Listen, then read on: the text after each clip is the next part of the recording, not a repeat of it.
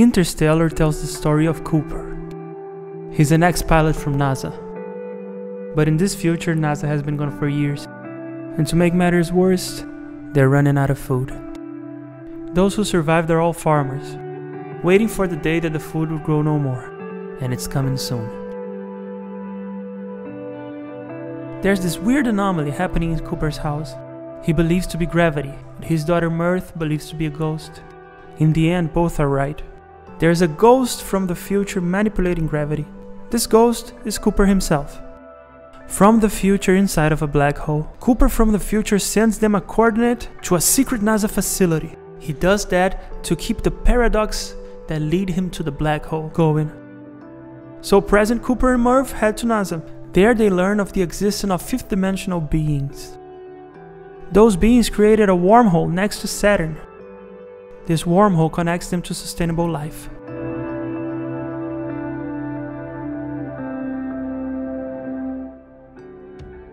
Don't worry, you'll understand what's a fifth-dimensional being by the end of the video. But first you need to understand what's a wormhole. Imagine a 2D world. An ant on a newspaper. Her whole world is the paper, nothing else. If we bend the paper, she'll be able to go from one point to another. As if she crossed a magic tunnel. Well, she just crossed a wormhole. In this scenario, a 3-dimensional being is bending a 2-dimensional world. In Interstellar, a 5th-dimensional being is bending a 3-dimensional world. So Cooper embarks on this great adventure to save Earth, leaving Mirth behind. They cross the wormhole and arrive on this weird planet, very close to a black hole. The planet couldn't really sustain life and they lose 23 years on the short trip. You see, when a planet is close to a black hole, gravity makes time go faster.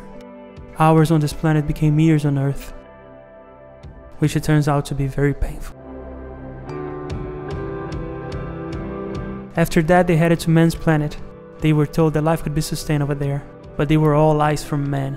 The planet was cold and empty. There they discovered that Brand also lied. There was never a mission to save people on Earth. The goal was to start a colony on a new planet. Like men said, all hope was lost, and there was not much to do. But Remley, who's been studying black holes for years, while waiting for the crew to come back, he told Cooper that the only way to save people on Earth is if somehow they could get inside of a black hole and get the quantum data. That will allow Mirth to finish the equation that Brand couldn't, and create a big interstellar spaceship. So Cooper goes inside of a black hole.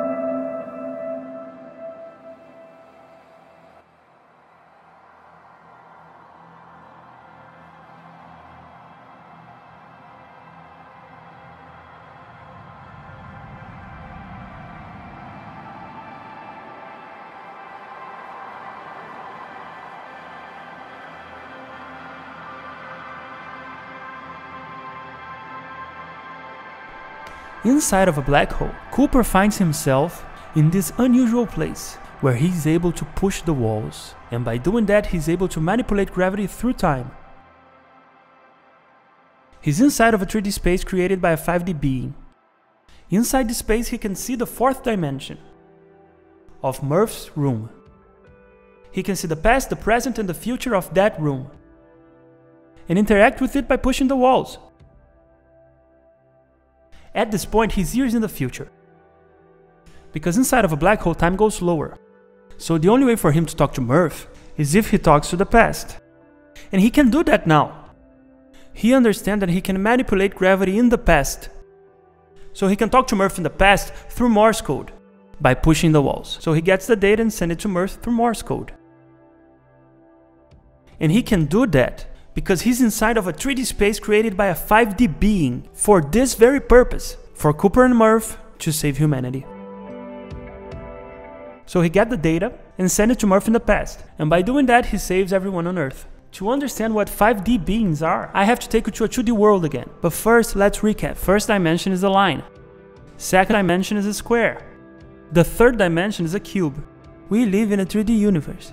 The fourth dimension is time, which is a property of our universe.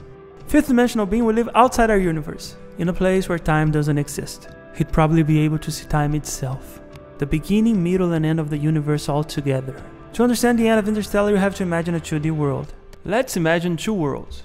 The yellow and the white paper. The white paper, it's a brand new world, and the yellow paper, it's a really old one. The yellow one is dying. It's not gonna be able to sustain life much longer, just like Earth on Interstellar. These two stick figures, they live on this yellow world. And through observation, they understand that the world is dying. So they wanna leave, but they can't because there's a wall blocking the way. So they can see the new white world through the hole, but they can't get there because they don't have the tools to break the wall. Just like humans could see other galaxies, but they couldn't get there because they don't have the technology to travel to faraway planets that can sustain life. When they look to the other side, they see emptiness. They can't quite understand what happens, but they know something weird happens. They also can't get there because the bench is blocking the way. Now let's imagine that humans found this 2D world and they've been observing for a while. And they also understand that the yellow world is about to end. So the humans that were observing them, 3-dimensional beings, want to help the stick figures, 2-dimensional beings. So they put a stair here. This will be the equivalent of the wormhole. And it would also appear out of nowhere to them. And on the emptiness, they put a paper with a pickaxe for them to break the wall. So the stick figures would go inside this 2D space created by a human, 3D beings, get the pickaxe, break the wall, and go to the new white paper world and save their species. Just like Cooper went to this 3D space created by 5D beings that allowed him to manipulate the fourth dimension. The ability to manipulate the fourth dimension would be the pickaxe. There he got the data for interstellar travel, and he was able to send it to Murph in the past through gravity, and also save his species. It's impossible for us to understand how a 5D being would look like. It would be like the stick figure, trying to understand how a human look like. But who are these fifth-dimensional beings? It is us, humans in the future. Civilization that evolved past the fourth dimension that we know. That probably happened billions of years in the future. But as soon as humans became 5D beings, it created a paradox. Humans from the future saved themselves in the past. As they became 5D beings, they were able to create a wormhole and a 3D space inside of a black hole in the past and guide Cooper and Murph to save Earth.